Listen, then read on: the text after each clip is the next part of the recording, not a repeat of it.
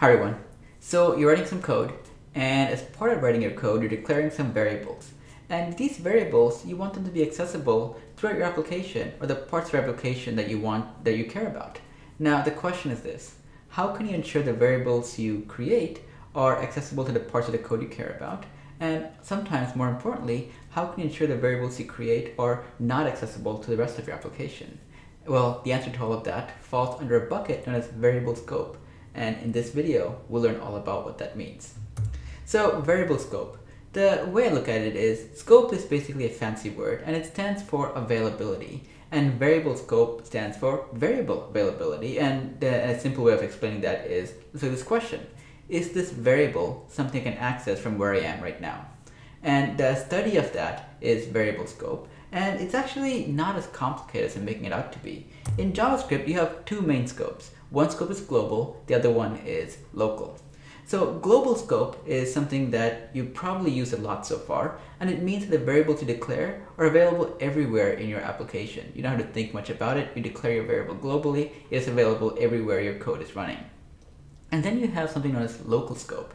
And this is a scope where the variables you declare are self-contained, just a function, or you declare the variable in, or any functions inside that particular function. So it is a little bit more narrow in how broad of an area it affects. So let's look at that in a little bit more detail. So a global scope, to be more precise, is a situation where the variables are declared on the window object. And that is a minor detail because more than likely, the way you're going to declare a global variable is you have a script tag and you declare a variable, in this case, just counter. And that's simply very specific, very simple, nothing crazy going on here. And what this means is that even though my variable is declared, I can use it from anywhere else, like for example, from within a function. In this case, I have a function called return count, and I'm returning the value of counter, which I can easily do because even though the variable is declared outside the function, it's declared globally. So therefore, I can easily access it from inside this function without having to do anything extra. So to contrast that, to contrast the openness of the global variables, you have something known as the local scope. And in this case, the variables you declare are available only to the scope they're defined in, which is oftentimes a function block. So in this case, I have a function called setState. And inside of it, I'm declaring a variable called state, which I'm initializing the value of 1. So if I were to essentially see what the value of this is, within the setState function, I can have an alert statement and try to print the value of state, and I can totally see the value of it is 1.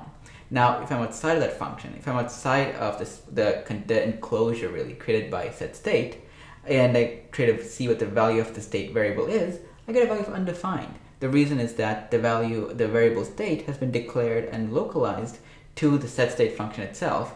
And when I go outside of it, I no longer have access to what is inside the setState function. So that basically means that in a case like this, for example, where earlier I kind of mentioned that when you have local scope, it means that your variables are available only to the function you declared them in, but also any functions inside that function. And what that means is basically what I'm highlighting right here. So you have the setState function, and inside the setState function, you have the function called doSomething.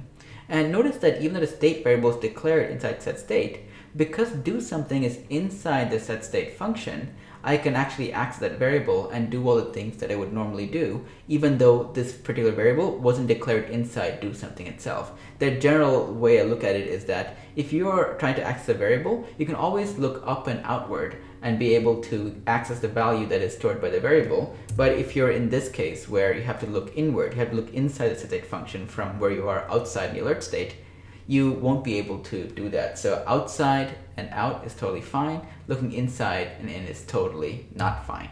And that's something that you will learn the hard way through experience if you are occasionally, mistyping where your variables are going or get the functions kind of, out of whack in certain areas. So here's a visualization of basically what I just meant. So the way I look at it is that each scope, think of it as like a circle. Think of it as something that's a container that encloses something. So on the very outside, you have your global scope. And inside of it, you have many subscopes. You have scopes that are the local scopes, basically, where you have functions within functions, you have all sorts of various structures that create their own scope that all the variables you declare inside are going to be self-contained inside of it. And of course, the more complicated case is, where these solid circles are, which is you have functions inside functions, where if you declare any variables inside them, they create their own scope as well. So what I'm trying to highlight with all of these circles and things is that scope is not a universal either or thing. It's like you have one scope, you can have scopes within scopes, and it is up to you to kind of keep track of where all of the scopes are and to make sure that your variables you declare are actually usable. Now, if that isn't, complicated enough, which it really isn't actually, it's actually pretty straightforward, there's some things that we need to call out that are more of a JavaScript language nuance, especially if you've used other programming languages where some of this stuff is a little different in how it behaves. And one such difference has to do with block scoping. So a block is essentially something that is enclosed by these brackets. So loops, the do while loops you've seen, the if statements, these are all considered blocks. Now, in other languages, when you declare a variable inside a block, you get the same level of scoping behavior that you would if you were to declare a variable inside a function, but not in JavaScript. In JavaScript, functions are considered very unique, but the blocks themselves are not. So in this case, I have a function called checkWait, and then I have an if statement where inside the if statement block, I have a variable called text that I'm declaring. So right after I'm having an alert statement, this makes sense. I have a var text, and then I'm alerting what the value of text is, and that should essentially display the value of no free shipping for you. Now, the thing is, I'm having the same alert statement. This one is outside of the if statement block. It's outside of the block where the variable is declared. Now, when I check alert, when I type in alert and try to check the value of the text variable, the thing is, I won't get undefined, which is what you might expect, but what I'll actually get is the same value of no free shipping for you. In JavaScript, if you're going to have a block and declare variables inside it, you might as well declare the variables outside of that block because block scoping, at least with the var keyword, isn't really possible. Now, with that said, with the latest improvements to JavaScript, the latest ECMAScript 2015 or ES6, as you might have also heard of it, you have a new keyword called let. And in this case, let's look at another example. I have a block statement, I have if true, and I have, before that actually, they have a variable called x equals 100. I'm declaring that one globally.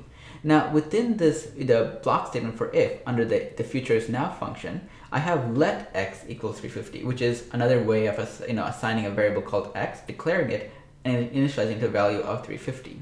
Now when I have alert x inside the if block, the value is being 350. That totally makes sense.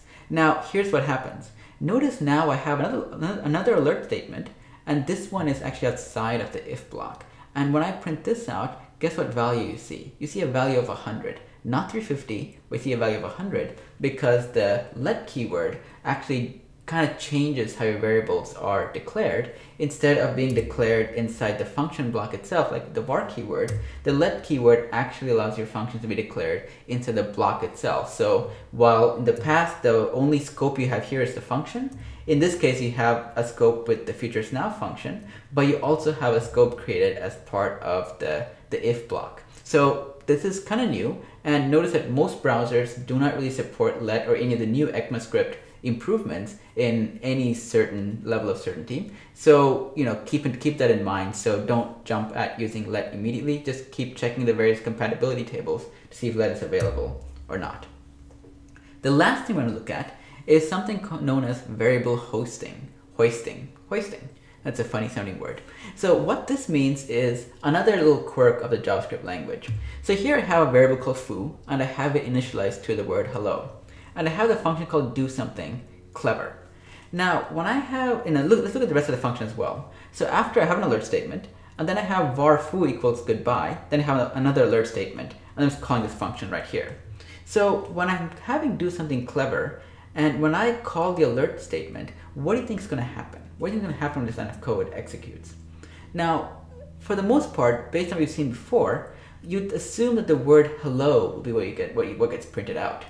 But the thing is, what actually gets printed out is the word undefined, the value undefined. And the reason, and hence the name hoisting, is that the moment your JavaScript compiler, the moment your browser is running JavaScript and it hits a function, the first thing it does, one of the first things it does before it does anything else, is it scans the entire function block and anything inside of it for variables. In this case, there's a var foo and it goes goodbye. It creates an entry for var foo even though I haven't actually gotten to this line, at least mentally as a human being reading this code. So do something clever is read. It notices a var foo at the very bottom. So before this alert foo even gets hit, an entry for var foo equals undefined is created for me. It doesn't matter that I had a var foo declared at the very top globally. By having it declared inside this function, it gets overwritten. So at least within this function block. So right now, when I do alert foo, I get undefined. And it isn't until where var foo actually gets initialized to goodbye, it actually gets changed from undefined to the value of goodbye. But this whole concept of a variable, even though I haven't actually declared it explicitly, just by declaring it anywhere inside the function block, the same name at least, that variable is automatically declared with the value of undefined, and this variable is considered to have been hoisted by the compiler as part of getting to this part in my code. So keep that in mind if you are ever into a situation where a variable you're declaring is being redeclared inside a function and you're trying to use that variable in cases where you're using it before it's been declared into that function, as you see right here. So there you have it, a very quick overview. Actually, it wasn't really that quick. It was a little bit more of a slightly medium length overview of what you can do with variable scoping. As you can see, you can declare everything globally and things will work just fine. But in general though, you don't want to do that. You don't want to pollute your window object with every single variable you want to use, mostly because it takes memory and it's also hard to keep track of your code. One of the nice things about scope is that it allows you to keep your code a little bit more self-contained. Parts of your functionality that you don't need at any given time, you can keep it off to the side and you can keep it away from the prying eyes of the rest of your code because JavaScript is not the best language out there when it comes to working on large-scale applications or making sure that what you're doing isn't going to be stomping on something else in your code. And variable scope is one great way to ensure that the parts of your code you need to work with right now are available front and center, and things you don't care about can be hidden away to the side inside another function or with let keyword inside another block. So if you found this interesting and want to learn more about what you can do in JavaScript, go to croup.com, whole bunch of articles on that topic. And if you need any help, you have any questions, or just want to discuss something with other people, go to forum.croup.com, and you can find me everywhere on Facebook, Twitter, and YouTube. So just ping me and I'll be happy to reply to you. And of course, if you found this interesting, by all means, buy my book, JS 101, JavaScript for Beginners, where I touch upon this topic as well as a boatload of other topics that have to do with JavaScript. So you can find it on Amazon.com in paperback and Kindle editions. And with that, I will see you guys next time.